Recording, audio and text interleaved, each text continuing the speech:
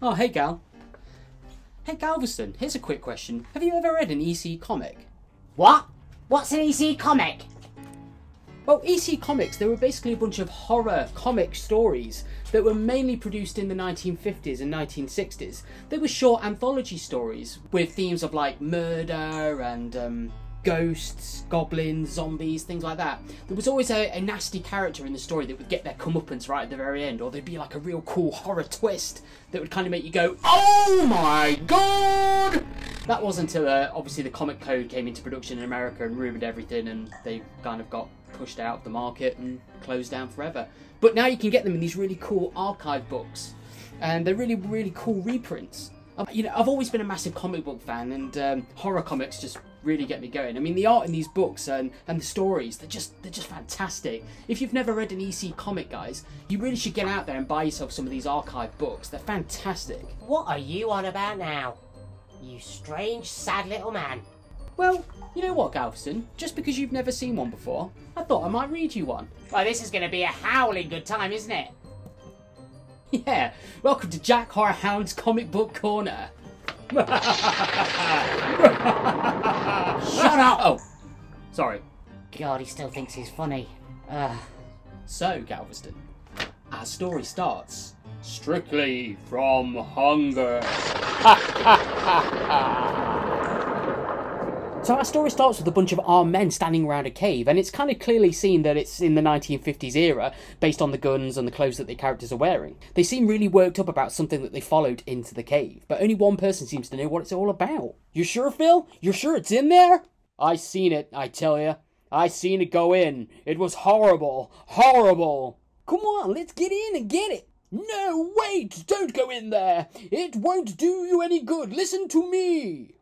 I really feel at this point it's probably wise to listen to this guy. What do you think, Gal? Oh, I don't know. Just get on with the story. Okay. The posse stood before the cave entrance, their guns levelled at its yawning black mouth. Oh, come on. Turn it down a bit. Sorry. Just getting excited. We gotta get it, Doc. Whatever it is. It's killed 10 townsfolk already. Stripped them out of their flesh. Phil's the first guy what's seen it. That's right, Doc. I followed it. It came from Pete Feely's place. Probably got him, too. I saw it before you did, Phil. A long time before. Huh? Then why didn't you say something, Doc? Why didn't you tip us off? Yeah, you might have saved us some lives. Because when I saw it, it wasn't what it is today. Do you think this character's related to the bad guy from Raiders of the Lost Ark, Galveston? What shall we talk about? I've never seen it. What? You better start talking, Doc, and talk fast. First, do what I say, then I'll tell you about it. Quick! Get a fire built, a big one!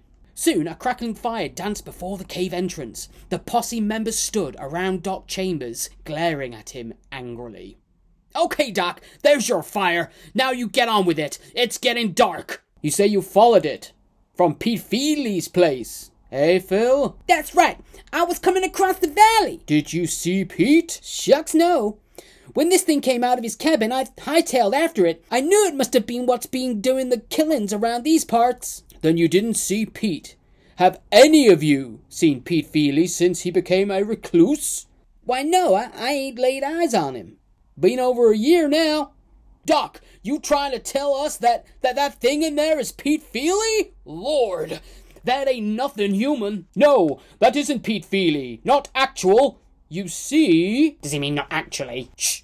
You see, Pete came to me more than a year ago. He was scared. He showed me this lump on his arm. What is it, Doc? It's been getting bigger every day. Looks like a tumour to me, Pete. A cancer. Pete turned white as a ghost. He got real scared. Well, you would if you're saying you got cancer. That's fair enough. A cancer? Am I gonna die, Doc?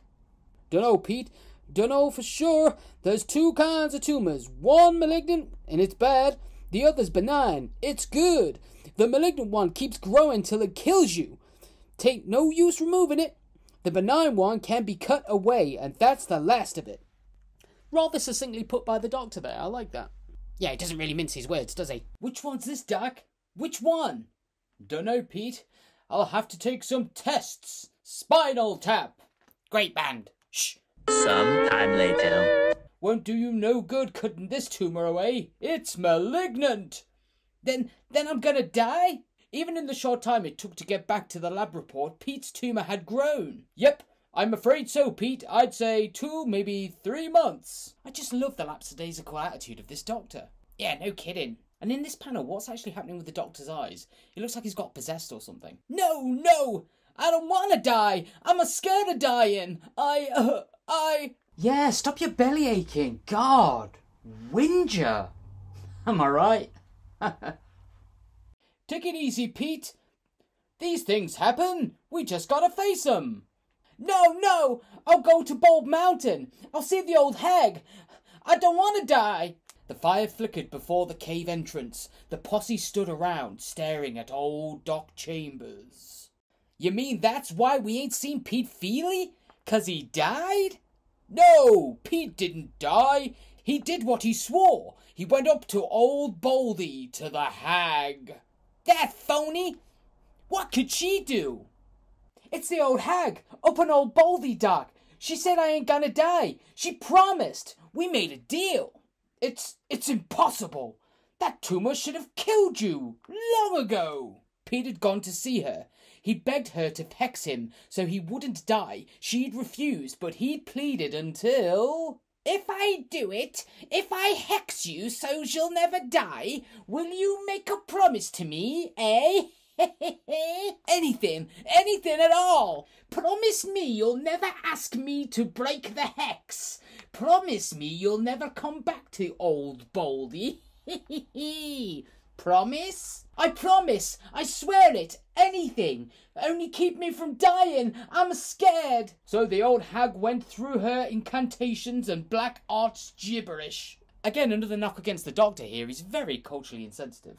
I mean, what's happening in this panel? It looks like she's squeezing at some sort of white rat over the wound. Well, you know the old saying, Galveston, incantations and black art gibberish works in mysterious ways. And Pete came down from Bald Mountain hexed. Go on, you expect us to believe that nonsense, Doc?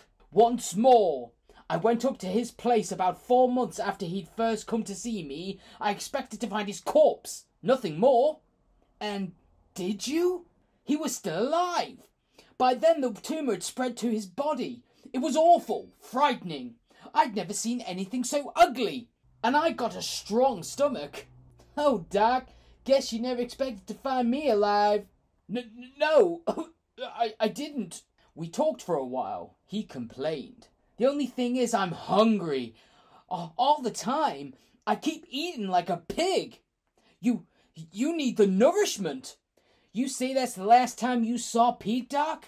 That's right. I went up about a month or 2 after that second visit, but he couldn't let me in. His voice sounded strange. Go away, Doc. Go away. I'm all right. Go away.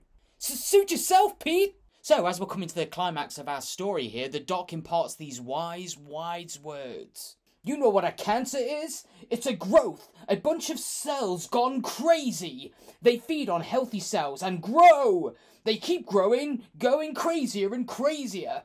And when they've eaten enough healthy cells, the normal person dies. But Pete couldn't die. No.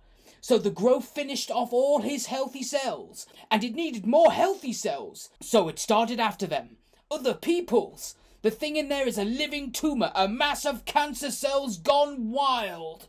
Listen, it's coming out. All eyes turned toward the cave mouth, toward that sucking, gulping sound. The firelight danced on its livid, shimmering form as it slithered out. A huge blob of cancerous protoplasm. Good Lord! They began firing at it, pumping bullets into its slimy, rolling surfaces. Doc Chambers picked up a flaming faggot from the fire. Bullets won't kill it! Nothing will kill it! We'll have to drive it back into the cave! Come on, grab a torch, everybody! That hideous mass of diseased tissue recoiled as the searing torches were flung at it.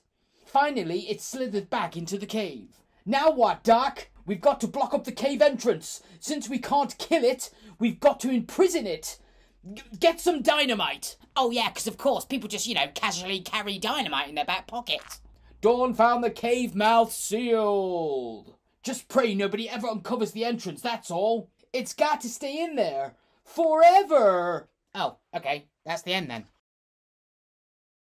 So there you go, that was the story Strictly from Hunger, which was out of the Vault of Horror, volume number 3. I highly recommend these volumes, they're brilliant. And that was a great one. It was kind of like body horror before body horror became a thing in horror movies. As I say, the art of these books are absolutely incredible, and the stories are really well written, especially for the time. And yeah, there are some questionable bits of dialogue, sure. And you know, you just cannot go wrong with horror anthology in comic book format. You know, if you are a fan of The Twilight Zone or The Outer Limits or anything like that, the story started here, folks. They started in the pages of the Vaults of Horror and other EC comics. You really need to get out there if you're a horror fan and pick some of these books up. And in the future, who knows, we might do another comic book review. Oh, whatever you. I love you, Galveston. So as always, folks, you can like, subscribe, give us a comment. What did you think of this comic book review? Would you rather us do more comic book reviews or go back to movies? We're going to probably try and do some more in the future, but we're going to go back to movies next week, so don't you worry. We've got a really cool film coming up for you. But until next week, guys, stay safe, stay scared, and yeah, you know, we'll see you soon. Bye.